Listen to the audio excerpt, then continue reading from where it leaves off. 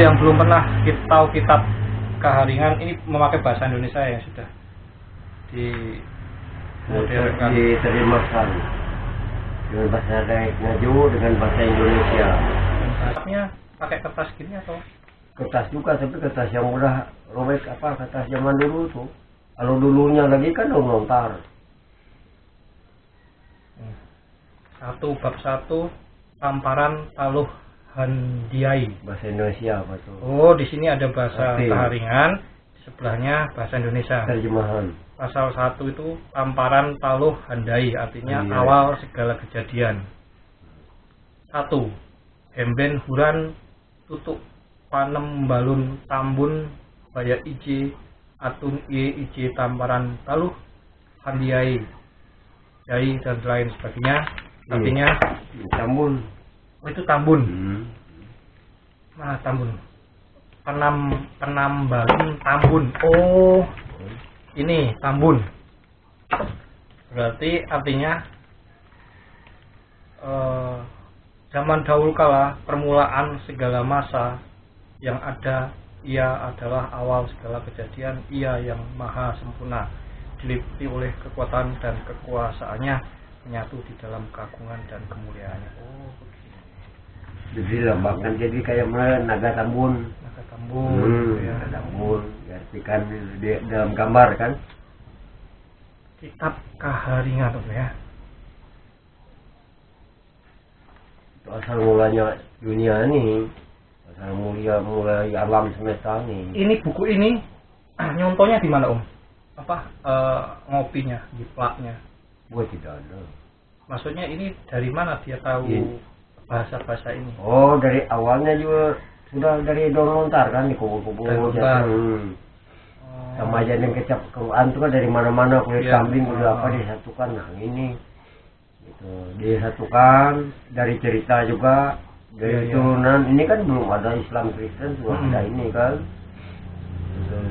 Ini ada berapa pasal terakhir? Terakhir ada nggak tahu ya. Ini yang terakhir saya akan bacakan terakhir ya. Palatah palus ampin para mun balian tiwah, yang artinya susunan atau tata cara dan alat-alat upacara balian tiwah. Oh, ini habisnya nih. Penghabisan berarti penyempurnaan orang sudah mati ya. Nah, awalnya penciptaan ya. Tadi awalnya ini menarik. Awalnya tadi awal segala kejadian. Tamparan taluh handiai. Iya, tamparan taluh handiai, awal segala kejadian. Terus terakhir ditutup dengan susunan tata cara alat-alat upacara belian tiwah atau kematian. Belian tiwah ya. Belian tiwah.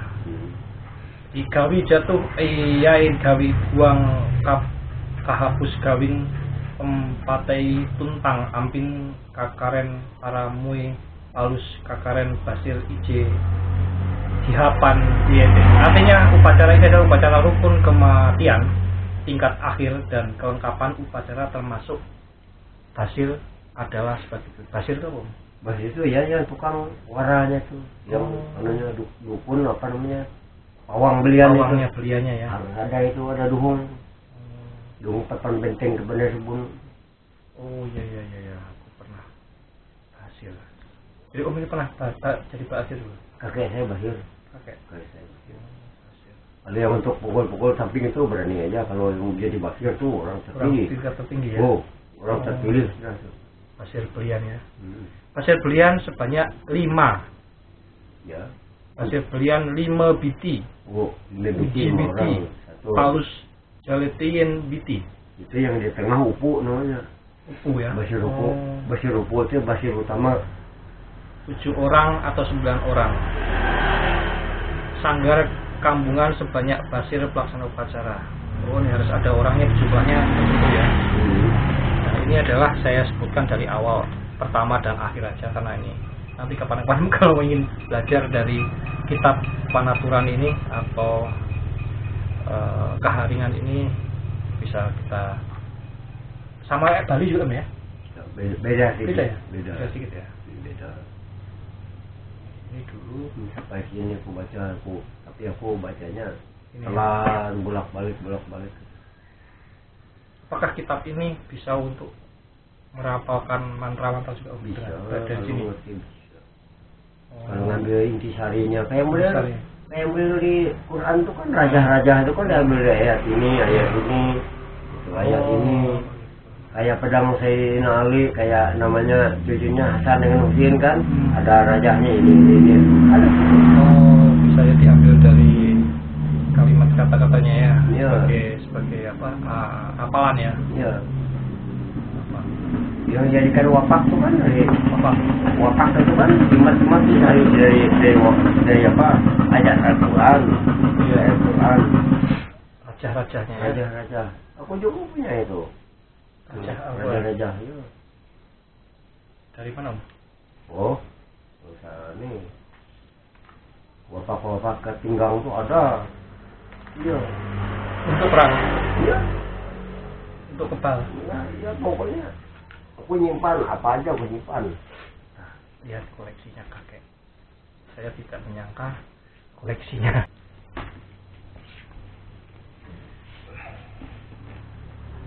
Koleksi kakek yang belum pernah saya lihat, baru kali ini dikeluarkan perlahan-lahan. Saya juga nggak tahu kakek punya kitab Panaturan. Kitab ini juga kakek lagi sakit, jadi semoga dengan ini bisa menambah. Ini juga ini untuk tutup kepala, buat perang tutup kepala.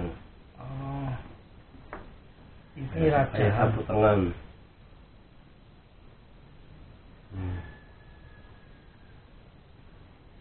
Jangan Arab ya. Ini kan pedang seni saya ini. Oh. Pedang seni ini Hasan dengan Husain. Tahu yang mana Hasan dengan Husain? Jadi untuk berperang, Om. Ya. Taruh di kepala. Di kepala. Terus dia apa kebal gitu atau selamat atau Selamatan. Ini guys seperti ini. Rajanya punya kakek. Ini kemarin dipakai ya, Om. Pakai. Waktu sampai. Nah, ini ikat pinggang. Ada juga ya. Dalam itu ya. Ini ikat pinggang, rajahan. Ini dulu Om dapat dari mana, Om? Dari apa namanya tuh? Guru saya. Walaupun dia agak sepantaran dengan saya, tapi dia tinggi, orang alim. Ini isinya apa, Om? Wapak. Raja-raja juga. Kulit kah atau apa? Macam-macam itu. Ada kulit. Di dalamnya ada kulit unta, ada kulit kambing, ada kulit kerbau yang bertulisan raja ya. Jadi dipakai begini untuk kekebalan, untuk keselamatan. Oh, ini maksudnya ciri khas dari Dayak kah? Dayak. Kan kalau zaman dulu tuh orang ngerti ini bukan dari Dayak. Ini apa itu? Dari kerajaan Banjar katanya. Kerajaan Banjar ya? Oh, dari Kesultanan Banjar ya. Dua ini rajanya. Sudah berapa lama sama Om? Oh, lama sudah tuh. Nggak tahu, saya mau 50-an tahun lah. Wanginya seperti kas-kas pusaka itu, guys. Seperti ini. Ini pernah dipakai untuk mesin jahitnya masih jahit yang diputar gini, bukan mesin jahit yang diinjak itu. Ternyata punya wafak juga cara apa jibatan. Selain luar biasa kayak. Ini kalau dipakai seperti apa kayak? Istilahnya menambah percaya diri atau apa? Oh. Nyatalah untuk percaya diri kan. Dari Kesultanan Banjar ya? Iya. Dari Banjar. Asalnya dari apa nih? Dari apa?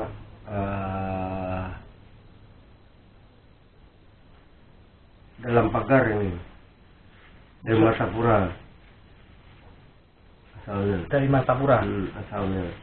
Ceritanya kan ini kan wariskan dari Matapura katanya. Gitu. Luar biasa. Sebentar, saya akan membuka kitab ini dulu tentang apa ya? Ya nantilah kapan-kapan kita akan melihat isi kitab ini satu persatu kita baca ya, sebagai pengetahuan kita yang belum pernah membaca atau mengetahui kitab Panaturan. Panaturan itu artinya apa sih? Ya, kitab suci Pak. Panaturan. Majelis Besar Agama Hindu Kaharingan ini ya. Majelis Besar Agama Hindu Kaharingan. Seperti ini. Dulu ya ini. Orang-orang Kaharingan dulu. Abi selamat lingu, nalatai, salam sujud, karendam melampeng. Oh ini ya. Abi selamat lingu, nalatai, salam sujud, karendam Itu melampang. sama dengan artinya itu assalamualaikum warahmatullahi wabarakatuh. Tabe selamat lingun ratai, salam sujud, karendam melampang. Itu bahasa mana? Bahasa Sengyang. Sengyang. Iya. Bahasa Lekaju. Maju ya. Majelis Besar Agama Hindu Kaharingan. Alim ulama Kaharingan, Majelis Besar Kaharingan. Itu ada asal muasal besi itu didapat besi itu. Ini ada. Ada. Bab apa di mana? Aku lupa tempatnya itu. Ya, kita akan lihat bab besi. Kita lihat di Asal muasal. pendahuluan. Asal muasal ya diketahui jadi besi itu yang jadi duhung papan benteng. Oh, ada ya di sini ya? Ada cerita Pak. Nah, jadi semua hal yang hasil suatu budaya itu diceritakan di sini ya, ditulis di buku Kaharingan ini. Mulai besi mungkin, mulai ukiran, tambun, nama-nama sebuah sebutan-sebutan yang ada di Mandau mungkin. Perkawinan cara menyamai tunggu garing janjahunan laut itu artinya Nabi Adam kalau dalam agama kan. Itu kami lo petok bulau janyulain karangan limut batuk sama kemasan tambun itu Hawa.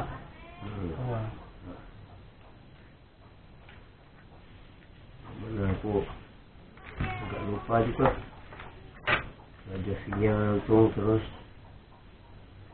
Nama-nama ini juga ada Om? Ada semua kalau ya aku enggak saya perlihatkan, tapi nanti saya akan bahas Kang Mando ini luar biasa guys. Ini belum selesai. Ini namanya dia segala raja Bukit Hintan bahasa Hantak Menyatu dengan Bukit Pulau Hintan. Wah, enggak takut itu baca. Malaikat rajuju. Takut bacanya Om? Ya, Maksudnya? takut ini apa? Petir. Perjalanan kami itu kita tidak ada pakai segala syarat. Oh, kalau baca ini harus ada syarat. Iya, kalau memang tuh ada istilah kayak lilin, kayak bulu orang gitu. kan. Kalau nggak ada itu Bisa nabala gitu kan? bisa Tiba-tiba ada gitu. tiba ya lebah. Luar biasa kan, saya baru tahu tentang kitab suci Ini Kaharingan. 7 orang ilmunya orang ini memecahkan antara ini semua. Saya bacakan ini bab 7. Di sini namanya sana ewen cintung uju, manahing riwu rawe raning hatala, dan seterusnya. Saya artinya langsung bahasa Indonesia. Setelah ketujuh mereka mendengarkan ranjing hatala berkehendak demikian, mereka langsung mendekat dan mendengarkan firman ranjing hatala itu Bom. Oh, Tuhan Allah. Tuhan Allah Bapak. menyebutkan nama bagi masing-masing mereka, yaitu Janjalung Tatu Riwut. Itu artinya Bom. Itu Janjalung Tatu Riwut yang mengetahui asalnya napas dan napas seseorang. Lalu kedua Gambala Rajan Tanggara. Itu angin. Angin. Yang mengetahui menguasai angin. Sangkarya Nyaru Menteng. Itu petir. Raja petir. Raja Tuntung Tahesang. Itu orang tek. Tawarontek. Mengamalkan itu orang punya orang tek, punya apa namanya tuh yang Ilmu yang bisa tidak mati itu Pancasona yang dipotong nyatu lagi itu. Katanya versi Dayak tuh sambung maut. Sambung maut. Oh. Tamanang tarai bulan. Nah, tarai bulan itu kan orang biar tua tapi dia cantik. Eleh. Ya, pengasihan. itu ya itu kayak gitu lah. Jenis itu artinya untuk anu itu. Untuk ya, awet. Awet muda itu. Raja Sapanipas. Raja Sapanipas. Itu sial. Sial. Itu Raja Sial. Itu ini nama-nama apa sosok kah atau itu ada. Itu ada. Ada itu. Karena dulu tuh itu berupa malaikat ya. Dewa gitu ya, iya, istilahnya ya. Raja Mise Andau. Nah itu ya dia bilang dia biar bungsu tapi dia hebat. Bungsu tapi hebat. Iya, dia jalan itu namanya jalan kembali. Biar bilang Raja Tuntuk Kaseng Pancasona atau sambung, tapi bilang Raja Misandau, oh tidak bisa, itu sudah sampai waktunya dia mati. Dia ya tukang hitung umur orang yang hidup gitu. Begitu. Nah, jadi dia biar dia bungsu terakhir, tapi dia tahu kematian orang. Biar kamu sambung dengan Raja, nah itu tapi tidak bisa disambung, tetap mati dia. Jadi ini bab ke-7 ini kalau dia menyebutkan nama-nama ini buat apa tadi bilangnya? Kalau orang yang sakti orang sakti. Ya kalau orang umpamanya berapa kali dia Pancasona, berapa kali dia mati hidup kembali, tapi kalau sudah ini bersuara yang 7 tuh nggak bisa bilangnya sudah sampai waktunya gitu. Ini sosok 7 ini ya? Ya itu yang paling 2, 3, 4, 5, 6, 7 7 nama ya? Jenjalung Tatu Riwut, Gambala Rajan Tanggara, Sangkarya Nyaru Menteng, Raja Tuntung Tahaseng, Tamanang Tarai Bulan, Raja Sapanipas, dan Raja Mise Andau.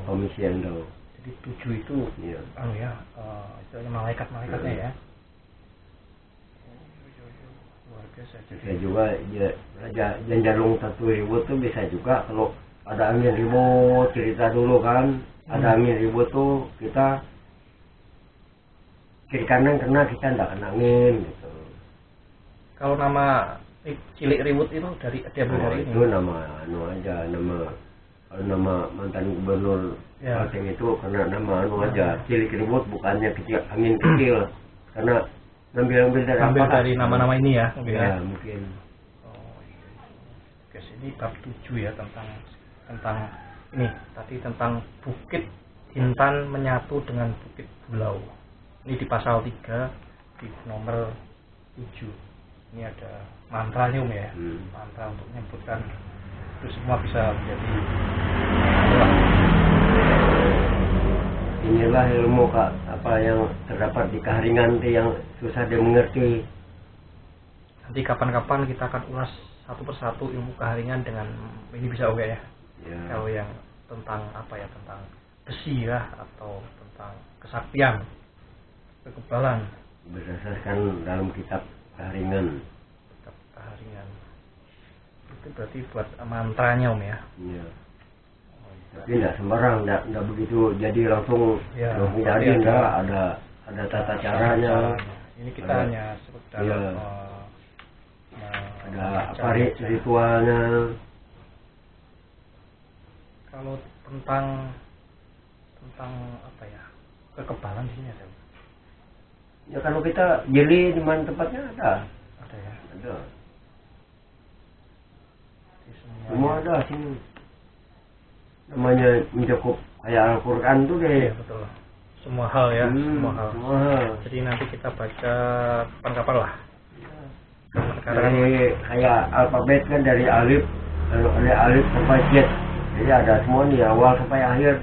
Makanya ini dari kelahiran penciptaan sampai kematian ya. Ya, ini kan mulai dari apa? Terciptanya dunia kan, bukan bumi. Kalau bumi kan sudah nyata kan. Dunia masih kalam mula kan. Nah, dari terciptanya dunia masih kalam, belum ada turun ke penghuni bumi ya, tenaga lagi masih belum ada bumi, masih kalam. Dari kalam sampai akhirnya ada bumi, sampai akhirnya ada manusia, sampai ada tata cara kehidupan, terus lagi tata cara kematian, penghormatan terakhir untuk kematian, ya itu tiwah tadi. Dari awal perjalanan hidup sebenarnya. perjalanan. Tapi perjalanan hidup itu disertai berbagai macam syarat kehidupan. Ya. Ada belian ini, ada belian itu. Nah, kayak di sini ada belian macam-macam belian nih.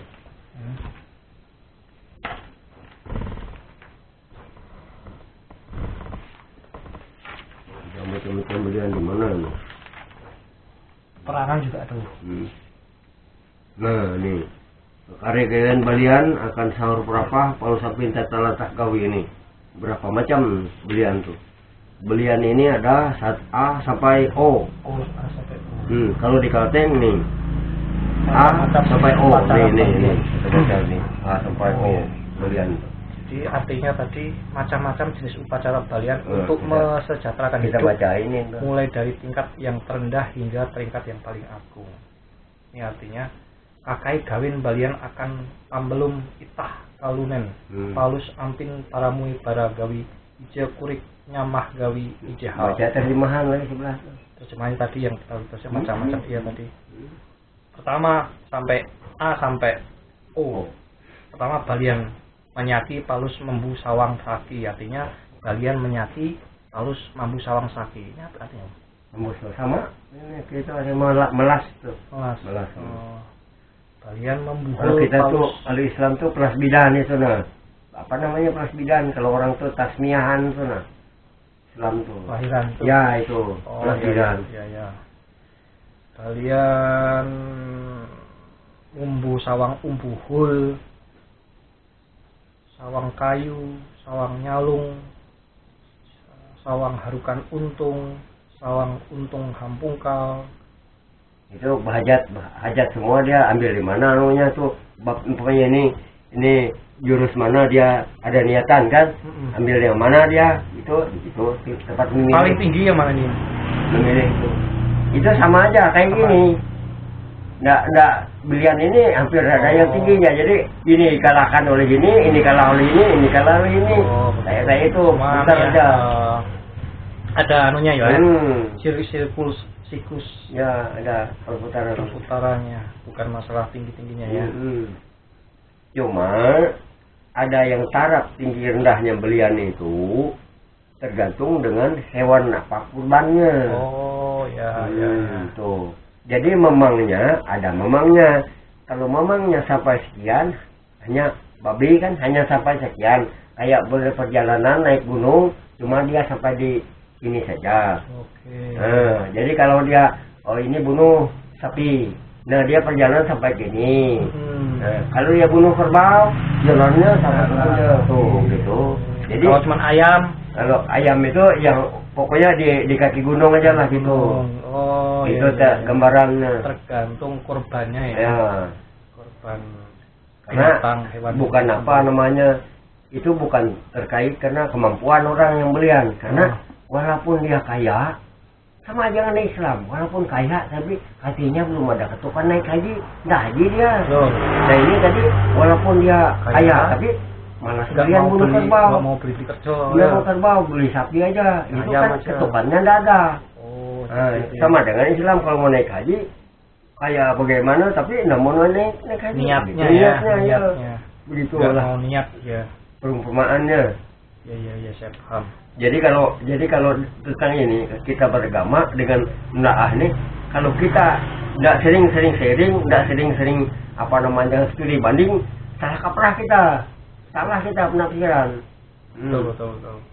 Kita beragama boleh, pandai boleh, tapi berwawasan ya, mengerti segala hal tentang kalau yang agama lain. Kalau yang tidak berwawasan tuh, ya model khilafah itu. Buhan gurun itu hilafah itu bilangnya jihad katanya. Jihad kalau yang dibom muslim juga, bunuh diri ngebom muslim yang mati jihad kan itu dosa muslim. Nah, itulah kadang manusia itu pola cara berpikirnya macam-macam.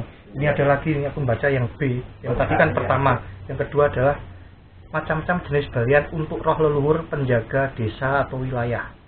Yang bahasa Kaharingannya kakare gawin balian akan sahur parapah palus amping talatah gawi. Itu untuk desa, untuk belian ada juga guys. Nah, ini bisa juga untuk apa ya, referensi pengetahuan ya, kita sebagai pengetahuan.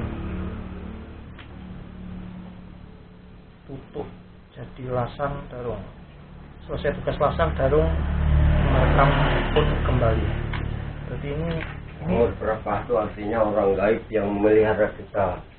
Oh, orang gaib yang memelihara kita. Ya, orang gaib yang artinya yang kan kita ini semua punya orang gaib kan. Iya betul. Di mana-mana. Jadi orang gaib yang akrab dengan kita, yang apa nama itu, orang gaib yang akrab dengan kita, yang bisa memelihara kita itu namanya sahur berapa? Sahur berapa? Ya, sahur berapa, atau ada juga yang nama sahabat. Dan sahabat itu kan ceritanya untuk perang. Kalau yang sahur berapa itu kan itu untuk pemeliharaan, memelihara kita. Oh, betul. Kalau dalam Islam mungkin gaibnya itu ini ya, jin apa namanya, ifrit ya, seperti itulah mungkin ya. Gaibnya. Enggak juga saya rasa. Lain ya, beda ya. Beda juga. Kodam. Ya kodam. Kodam. Itu kodam. Kodamnya ya. Kodam. Betul, kodamnya. Roh yang tidak terlihat, roh yang memang semua roh yang tidak kita ketahui itu, dia bisa berubah jadi apa? Mana tadi aku baca tadi di berwatak. Untuk dapat cerita peperangan juga di sini. Itu ada juga, tapi sedikit aja cerita peperangan. Penyembuhan juga Ada godaan setan itu ya, nama setan itu kan. Setan tuh kalau dalam Kaharingan kan angoi mamalengai bungai. iya. Itu ya setan, godaan menggoda tuh. Kan ada sejak zaman Adam dengan Hawa, ada sudah. Tadi yang mana yang ada 7 tadi mana? Oh, yang 7 sebutan tadi loh. Yang ada 7 makhluk tadi loh. Mau di awal nih, dekat awal nih. 7 sosok pendamai. Penyerang ke alam, penyerang ke alam gajah apa kecil, bukan kehidupan.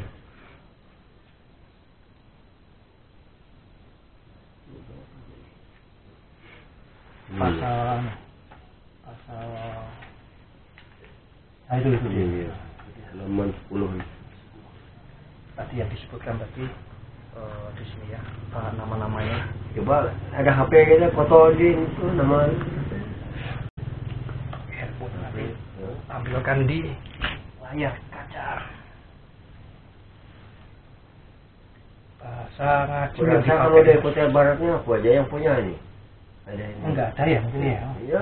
Ini kalau orang anu Ini kan ngaju punya. cuma yang ngaju juga orang-orangnya aja yang punya. Orang muda mana punya, kecuali yang tua-tua.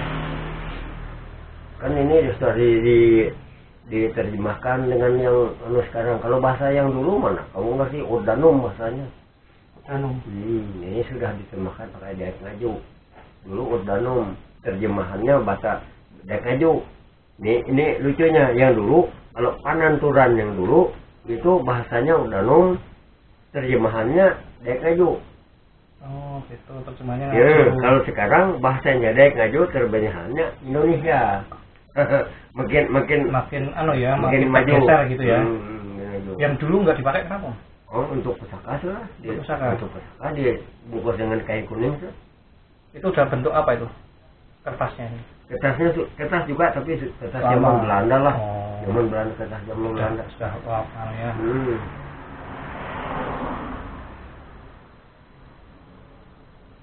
Saya itu ingin melihat apakah ada apa ya, orang yang sakti gitu di sini. Maksudnya sebutan dewa atau apa yang paling. Nah, kalau seperti peperangan waktu itu ya dia memanggil seperti roh Pakli Paburung segala macam itu lain ada di sini, ada di sini. Itu pakai tawur, bilang orang tawur. Di bab belian itu. Oh, bab belian. Di Tapi masuk dalam belian ya, bab belian ya. Belian, tawur. Oh. Nawur nih, jangan nawur nih masuk di situ. Masuk di bab belian. Ya, masuk numpang. Mulai paham jadi. Itu masuk dalam rangkaian acara. Dengan sahur berapa tadi yang segala apa ya, sahur berapa tuh yang kamu baca tadi. Iya. Nah itu sampai di situ, di situ ada juga, di tempat beliannya ada juga, di sahur berapa. Kalau yang minta bantu untuk terjepit itu ya sahur berapa. Sahur berapa? Belian ya termasuk dalam. Minta kekuatan itu dari sahur berapa tuh. Karena roh-roh yang mempunyai kodam. Ini luar biasa guys. Ini kalau kita bahas lama sekali, pasti sehari semalam tidak akan selesai karena ini isinya menarik sekali. Seminggu aja tentang habis kehidupan. itu. Seminggu. Saya aja tuh sebulan aja dan susah. Sudah memahaminya. Nanti kita akan suatu saat kita akan belajar memahami apa yang ada di kitab Panaturan ini. Ini kalau di wilayah sini Kutai Barat ini, saya rasa tidak ada orang punya gini karena buku ini ada, cuman yang tersebar di seluruh Kalteng itu hanya 500 buku. 500 buku saja. Berapa banyak 500 buku? Ini kapan Om dapat ini? Lama sudah, kita 3 tahun yang lalu. Baru aja lah 3 tahun yang lalu karena sudah dicetak ulang.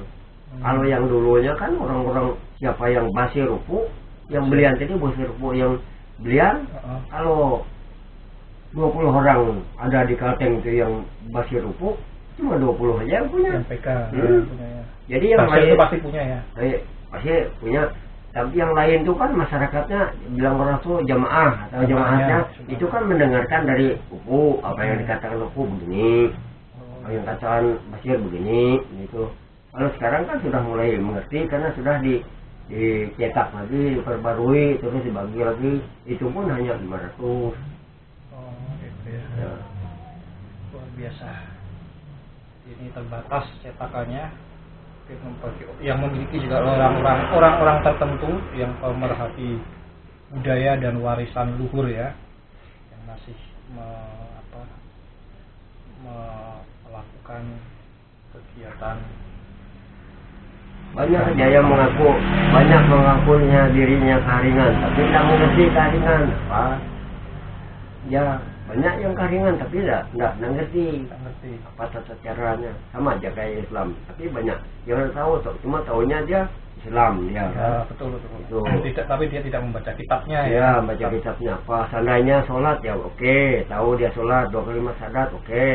Tafsirnya itu ya oke semua, tapi dia tujuannya apa, kayak model di sunah-sunahnya. Betul. Itu kalau sholat duha apa tujuannya, tahajud, bayang hajat apa itu, doa konsultasi, doa segala benar, baik ngerti kan? Iya. Tuh, jadi kalau banyak yang tahunya Islam aja dia. Nah. Kalau ini di sini ada juga sebutan panglima. Panglima apa disebutkan nggak? Tidak. Karena panglima itu kan belum zamannya bergelar panglima nih kan. Panglima. Belum ada panglima di sini.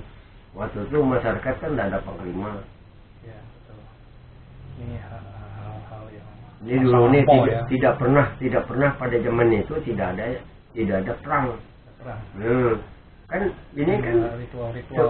Pertamanya kan dia turun hampir terakhir aja dia turun ke bumi ini kan dia perang di bumi. Iya. Nah itu dia berdarah kan waktu anaknya Nabi Adam tuh yang Kain dan Habel tuh itu aja. Nah setelah mulai berperang jadi sini belum ada dengaran itu. Ini ada satu lagi aku banyak mendirikan pantar untuk liau haring Kaharingan harus disertai dengan pekikan lahap 7 kali berturut-turut diiringi tabur beras kuning bercampur giling pinang, rokok dan selanjutnya pada setiap mendirikan pantar. Ini tuh apa itu? Pantar itu tandanya orang yang ditiwah tadi. Oh, yang ditiwah. Jadi umpamanya 2 orang yang diangkat tulang tiwah 2 batang pantar. Kalau di Kota Baru tuh kami dulu tuh berbulan-bulan ada rumah khusus pinggir sungai 52 orang tuh yang diangkat mayatnya 52 pantar juga. Berjejer. Pantar itu namanya lambang bahwa artinya ada berapa orang sudah diangkat tulang belulangnya itu. Kalau dalam satu tiwah ada pantar 5 berarti yang diangkat tulang belulangnya 5 orang juga. Ini pantar itu. Ada juga di sini belantung belontang. Belontang lain, belontang tempat ikat kerbau. Ini masuk dalam bab apa kalau di sini? Belontang itu ada juga tempat ikat kerbau. Itu dijelaskan juga di sini. belontong itu kan Untuk mengikat katanya korbannya dia ya. di sini kan belontang. Kalau sana bahasa kami dia sepunduk. Punduk, Kalau bahasanya orang Berito petukur. ukur, beda-beda ya. Iya. Karena untuk mengikat hewan kurban. Kalau pada zaman dulu tuh di petukur itu di belontang itu manusia hidup zaman ngayau tuh. Dulu yang Ya, manusia. menyerang sana ngayau kan. Jadi yang pecundang jadi bawah, jadi orang tanam belontang orangnya di bawah. Ya, Di korbannya itu ceritanya. di bawahnya Ya. belontang itu manusia. Ya.